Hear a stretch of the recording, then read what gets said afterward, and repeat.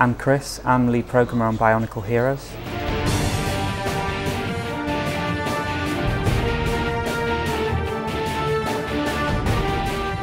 As a programmer, my job is to manage the resources to try and get the most out of the machine at any one time to make the best game possible with the given assets that we can, and to give the tools to the artists and the animators to enable them to do the best job that they can possibly do. We also deal with things like the physics in a game, the AI, to try and make the behaviour fun to play.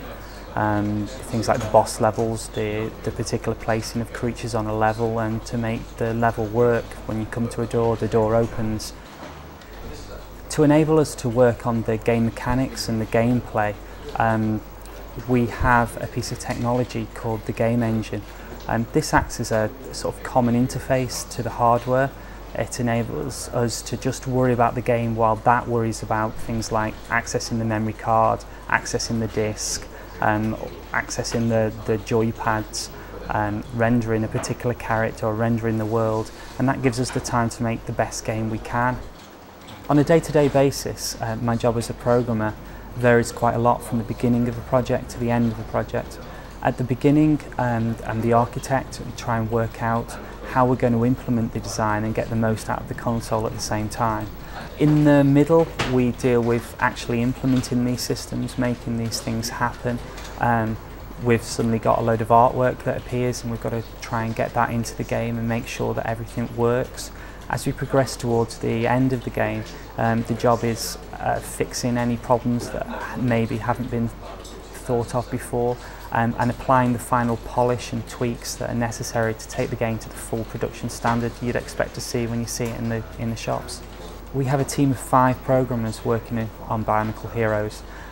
2 of them are working on the levels, specifically trying to put all the creatures in the right places, make the levels work, the doors open at the correct places, the puzzles work. We have 1 that works on bosses and the underlying artificial intelligence, so he makes the Borok do what a Borok does, he makes the Visorak do what the Visorak do. If someone wanted to become a games programmer, then I'd suggest starting on the internet. There are many sites detailing all aspects of game programming, from AI to the more technical engine side, and there are freeware sites where you can take someone else's code and you can start modifying it and making it your own. And from there you can progress to maybe joining an online team and performing one of a variety of games. And this is great when you come to apply for a job. What better than to have a game you've already written, with a really good visual effects editor that enables the artists to put some fantastic 3D effects into the system, with almost no limits in what they can accomplish in doing that, with a great AI system that enables each of the characters to have their specific traits represented in game, and to enable that to be brought through in a fun way. It has been difficult to get such large amounts of creatures along with such large levels all working together at once. A specific example of this is on the beach level in one of the water areas, where we've got 15 creatures attacking you. We've got reflections in the puddles going on, and we've got quite a nice vista. There's such a lot to draw and such a lot to happen, but to keep the game frantic and action-packed is something that we've had to pull off, and it looks great for it. It's difficult to say what my proudest part of BIONICLE Heroes is. I suppose really it's the marriage of everything together.